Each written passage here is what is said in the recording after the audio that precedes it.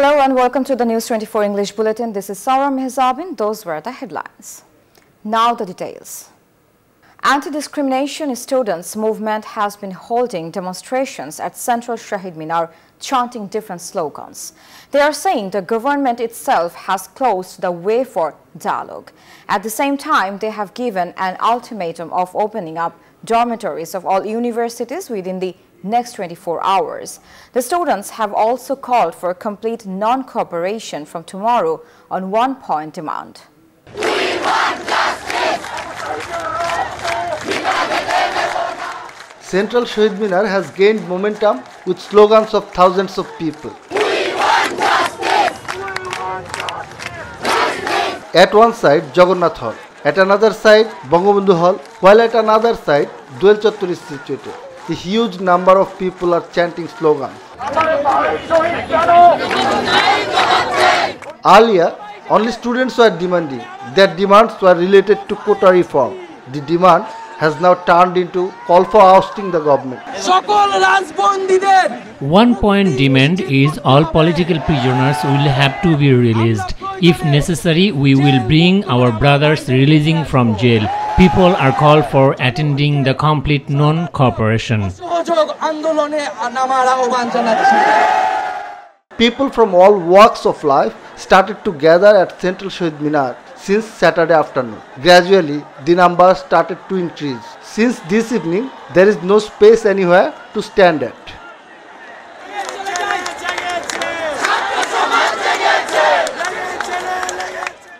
Earlier, students called for protest program on 9-point demands. Their call was for protest procession on Saturday and complete non-cooperation from Sunday. Ekramul Haq Suman, News24. Artists, cultural activists and teachers supported the students' movement. Popular musicians gathered at Rabindra Sarovar in Dhanmondi. Later, they joined students at the Shahid Minar. Doctors and nurses also gathered at the Shahid Minar under the Peaceful Doctors and Nurses Society banner.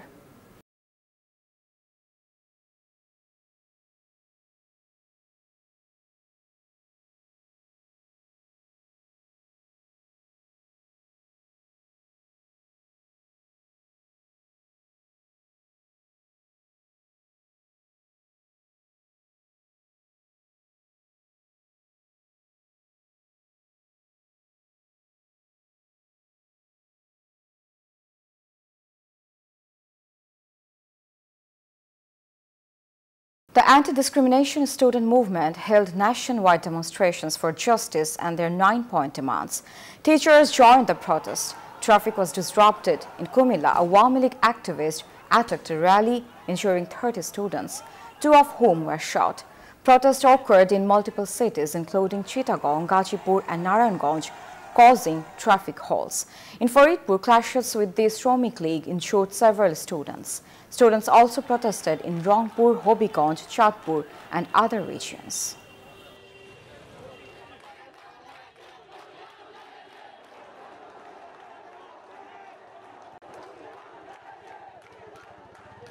Prime Minister Sheikh Hasina has called for a discussion with the protesting students.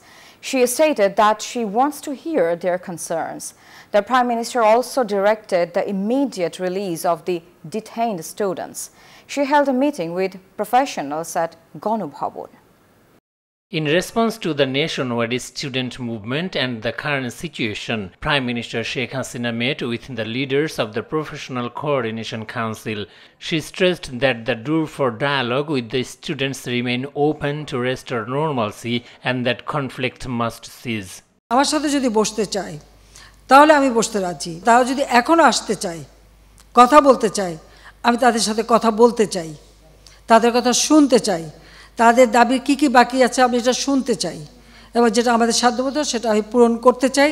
আমি এই সংঘাত চাই না। আমি কখনোই আমার দরজা বন্ধ করিনি। গণভবনের দরজা খোলা, যে কোনো সময় তারা আসতে পারে, আলোচনা করতে পারে, দরকার হলে তাদের গার্জিয়ানদের নিয়েও আসতে পারে। The Prime Minister also stated that the detained students would be released soon. Arrest যারা করা হয়েছে তাদের মধ্য থেকে যারা ছাত্র ছিল, পরীক্ষার্থী, তাদের সবাইকে কিন্তু জামিন দিয়ে ছেড়ে দেওয়া হয়েছে। আর সাথে সাথে আমি এটাও নির্দেশ দিয়েছি যে এর ভিতরে যারা নিরীহ আছে তাদের সবাইকে এবং ছাত্র যারা যারা একেবারে মানে খুনের সাথে জড়িত না বা এই সমস্ত ধ্বংসাত্মক কাজের সাথে জড়িত না তাদেরকে মুক্তি দেওয়া শুরু করবে এবং সেটা শুরু হয়ে যাচ্ছে। She assured that there would be a thorough investigation into every murder involving students, police and civilians and that justice would be ensured. যে ধরনের অন্যায় বা হত্যাকাণ্ড যারাই ঘটাক তারা তো আমার দেশের নাগরিক, সে পুলিশ হোক, একটা শিশু হোক, একটা মানুষ হোক, ছাত্র হোক, যাই হোক, আমি এর যথাযথ তদন্ত করে তাদের বিচার হবে, আমি সেটাই চাই। আমি এটা স্পষ্ট বলি, হত্যাকাণ্ডের সঙ্গে যারা জড়িত সে যেই হোক অবশ্যই তাদের বিচার করা হবে। যেমন রংপুরে একটা ঘটনা ঘটেছে, যে পুলিশ দায়ী সেই পুলিশকে সাসপেন্ড করা হয়েছে এবং তার বিরুদ্ধে তদন্ত হচ্ছে এবং তার বিচার হবে। During the meeting, the Prime Minister announced that the government has cancelled the proposal pension scheme for universities, autonomous institutions and government agencies. Desk report, News24. BNP Secretary General Mirza Fakhrul Islam Alamgir criticized the government's repressive policies. He said these policies have overshadowed the actions of Pakistani attackers. He spoke to the media after visiting the families of jailed BNP leaders Amir Khosrow Mahmood Chowdhury and Nazrul Islam Khan. Alamgir urged BNP leaders and activists to unite and join the ongoing movement for justice and democracy. The Awami League urged unity to defend democracy and development. At a press conference, Party General Secretary Obaidul Qadir stated that Prime Minister Sheikh Hasina advised avoiding confrontation with the students. The government is responding with patience. Awami League members staged sit-ins in Dhaka, including Mirpur and Dhanmondi. They plan to hold more sit-ins in major cities.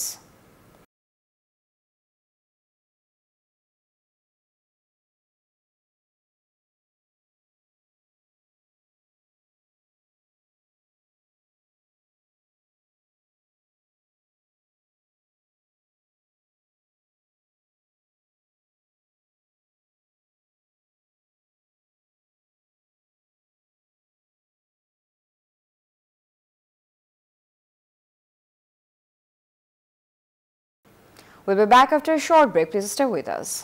Welcome back. You are watching News24 English Bulletin. Leaders of Sampriti Bangladesh believe the crisis can only be resolved through talks between the Prime Minister and the protesters.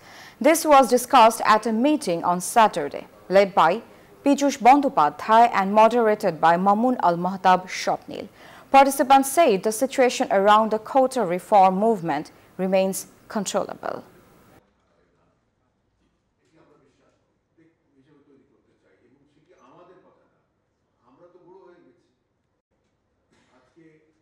Assistant Sub-Inspector Amir Hussain of Rangpur Police Lines and Constable Shojan Chandra of Taj Hat Police Station have been temporarily suspended over the death of Begum Rokeya University student Abu Said.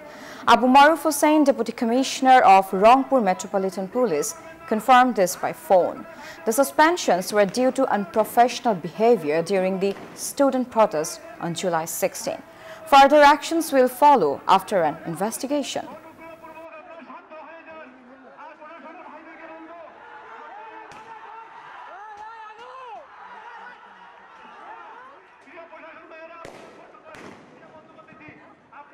US lawmakers wrote to Secretary of State Antony Blinken about Bangladesh.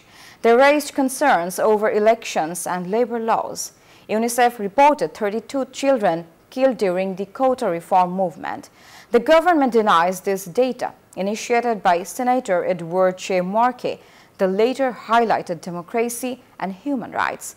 It called for international action. UNICEF's South Asia director accused the government of detaining children, which the government disputed.